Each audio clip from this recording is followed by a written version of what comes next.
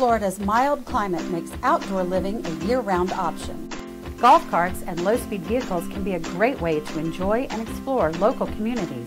The Florida Department of Highway Safety and Motor Vehicles is here to help consumers understand the differences between these vehicles and the regulations that apply.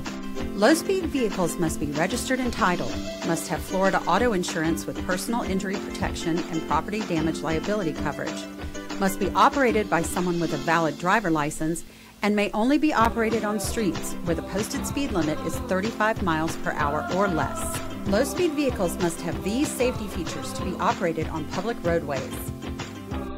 Golf carts are not required to be registered, titled, or insured, do not require a driver license to operate, and must only be operated by someone 14 years or older. Golf carts may only be operated on designated roadways with a posted speed limit of 30 miles per hour or less.